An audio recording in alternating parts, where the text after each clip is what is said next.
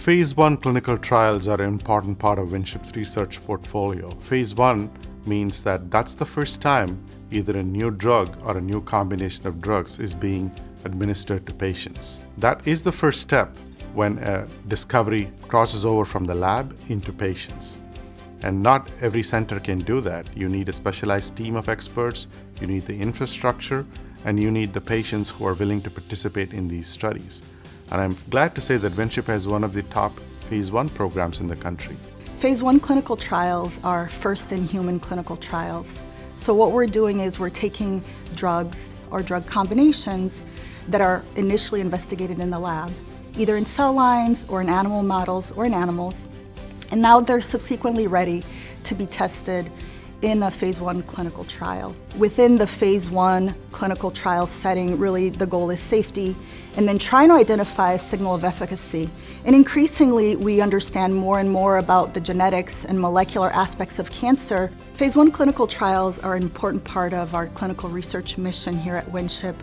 And it is a very complex and lengthy process. Drug development from being in the lab all the way to actually making it to the clinic so that we can use it in patients may take years to develop.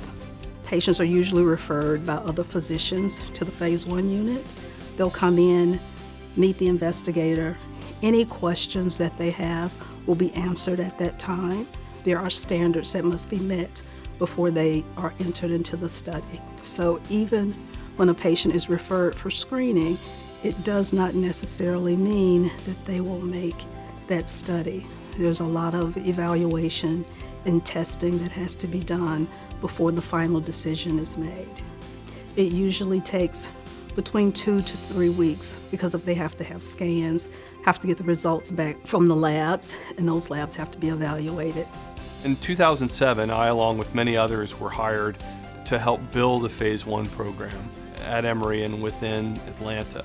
And so what we did then was really think carefully about who our population is and how we can grow. In 2007, I believe we enrolled 15 or 20 patients on Phase 1 studies.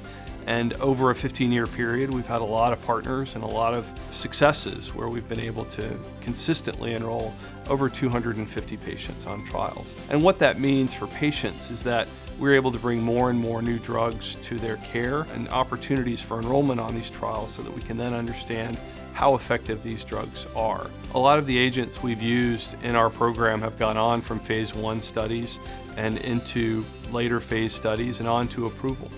Many of those I can think of off the top of my head include drugs like ixazomib for multiple myeloma, drugs like ramucirumab for the treatment of a variety of different cancers. Those are just 2 examples. Within a lot of other areas, we've been able to give the first dose of drugs to a patient anywhere in the world on 6 different occasions in the last 5 years. So we're very proud of being early in our development process, being able to bring these drugs quickly to patients and have, if they're effective, have the opportunity to continue to provide these drugs to more patients within the Phase 1 program and then beyond.